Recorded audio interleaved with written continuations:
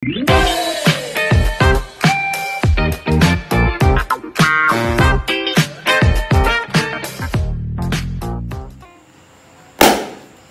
mga kateknik? Welcome sa panibagong video ko. Kung hindi ka pa nakasubscribe sa channel ko, huwag kalimutang i-click ang subscribe at ang notification bell para lagi kang updated sa mga videos ko. Na-invite ka na ba sa meeting or webinar gamit ang Zoom? Gamit nyo ba ito sa office? Simula nang mauso ang work from home dahil sa ECQ. Sa work ko guys, ilang beses na rin ako na-invite mag-join sa mga meetings gamit ang Zoom app na ito. At sa video na ito guys, hayaan niyong pasadahan natin kung ano nga ba ang Zoom at bakit sa tingin ko ay magiging parte ito ng new normal pagkatapos ng ECQ.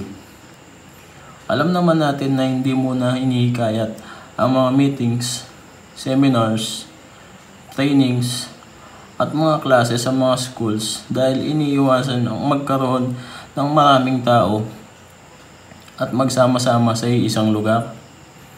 At isa, ang Zoom application na ito para magawa ang mga bagay na ito nang hindi pumupunta sa isang lugar or kahit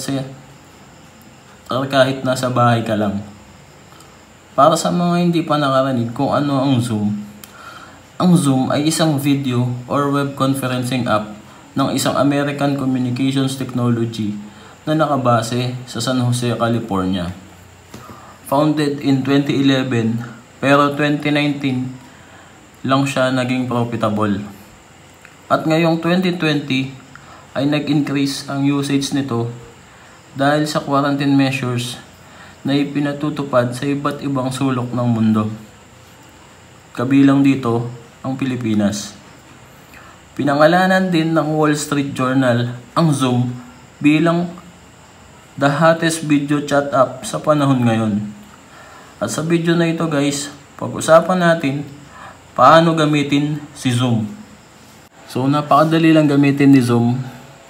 Kahit hindi ka masyadong techie ay kayang-kaya mong gamitin ang application na to. So make sure lamang dapat meron kang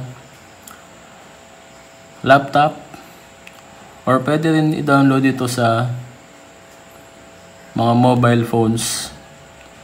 Free naman yung pag-download ng app na to sa mga smartphones. Available sa parehong iOS at saka sa Android. And syempre dapat meron kang internet connectivity.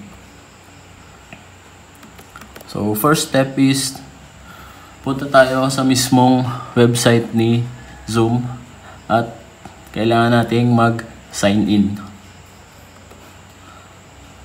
So paano tayo pwede mag-sign in? So you can use the email and password that you have created or use your Google, Gmail or Google app or Facebook account to sign in with. So ganito yung magiging itsura niya pag pumunta ka sa mismong website. Okay. So yan yung itsura niya guys. So pwede kang mag-sign in dyan kung may registered account ka, and pwede rin via Gmail and Facebook.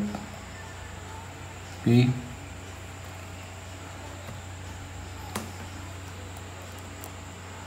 So if you don't have a current Zoom account, please click on sign up free to create a new one. Okay guys, so pag nag-sign in ka, so in my case, ang ginamit kong pag-sign in dito is yung aking Gmail account. So kapag nakapag-sign in ka na, ganito yung itsura, magiging itsura ng page. So mapapansin nyo dito sa taas, meron siyang options for schedule a meeting, join a meeting, and host a meeting. Okay? So kapag click natin guys yung join a meeting, ayan, napakabilis ng internet ko. So try natin yung sa join a meeting. So, pag kinlik natin yan, okay, so, mapupunta siya dyan. So, hihingin lang niya yung meeting ID or personal link name. So, kapag ikaw ay na-invite mag-join sa isang meeting sa Zoom, yung mismong nag-create nung meeting, may ibibigay silang meeting ID or personal link sa inyo. At yun lang yung i-input nyo dyan para makasama kayo dun sa meeting na yun. Okay? So, mas madali yung nagjo-join ka na lang kaysa sa mismong ikaw yung gagawa or mag-i-schedule ng meeting. And then guys, try natin yung sa schedule a meeting. So kapag schedule a meeting, ito yung lalabas dyan. So sa topic, so pwede mo lagyan ng title yung meeting na i-conduct mo or gagawin ninyo. Tapos description, so pwede mong ilagay dyan kung ano yung magiging agenda ng meeting. Okay. Tapos dito, yung date and time ng meeting, tsaka yung duration. Okay, kung 1 hour, 0 minutes. So, try natin. Tapos yung sa time zone. Okay? So, depende kung ano yung time zone.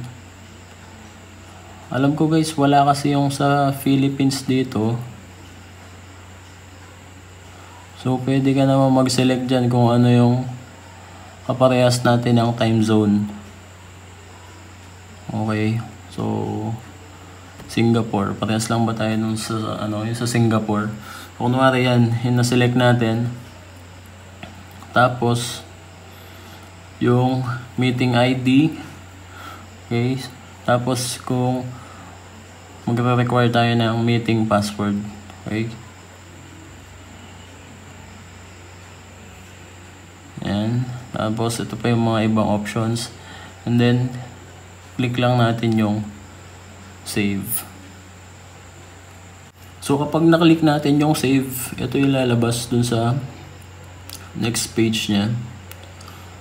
So, yung topic na nilagay, tapos yung time, yung meeting ID, and password. Nakalagay din yung password dyan. Okay. So, yan guys. Okay na yan. Kapag nalagay mo na yung schedule ng meeting. Okay. So, kailangan mo na lang ibigay yung meeting ID and password dun sa mga magjo-join dun sa meeting na i-conduct mo. Next guys, try natin yung host a meeting option. So, select natin yung with video off.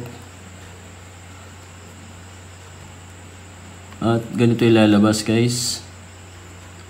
Dun sa screen. Yan. Bale, yan yung magiging instant meeting na makikreate. So, nandyan yung meeting topic, yung host, pangalan ng host, password ng meeting, numeric password, yan, participant ID.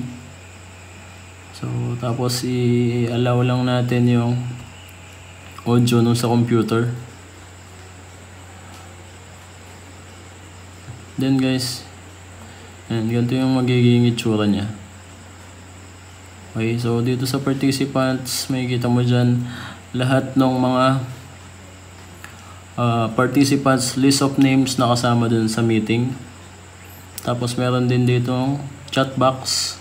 Gusto mong mag-type ng naka-off yung audio mo or mic, pwede mong i-type yung message na gusto mong i-relay dun sa group.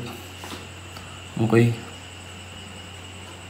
Tapos yung share screen option.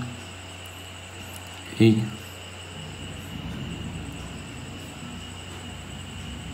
Tapos yung end button kapag natapos na yung meeting.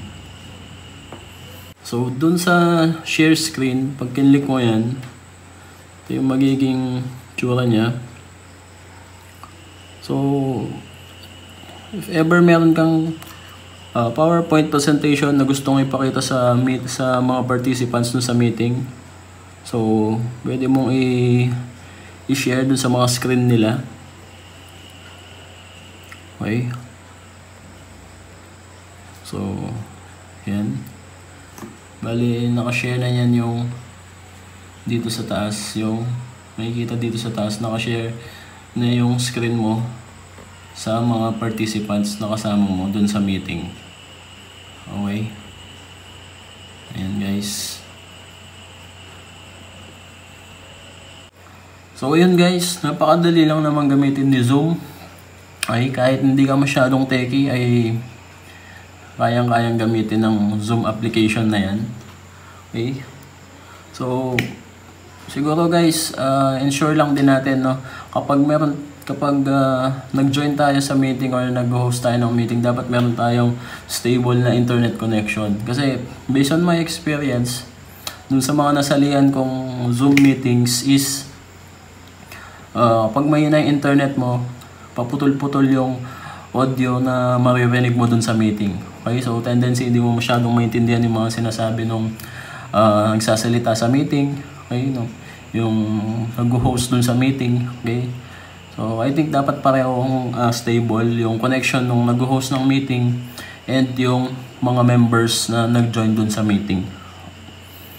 So, siguro hindi na masyadong magiging big deal yun guys, kasi halos kadalasan naman or halos lahat naman ngayon is meron ng internet connection sa bahay. Okay? So, sana may natutunan kayo sa video na to guys, kung paano gamitin ang Zoom application. Siyempre, huwag kalimutan i-like ang video nito.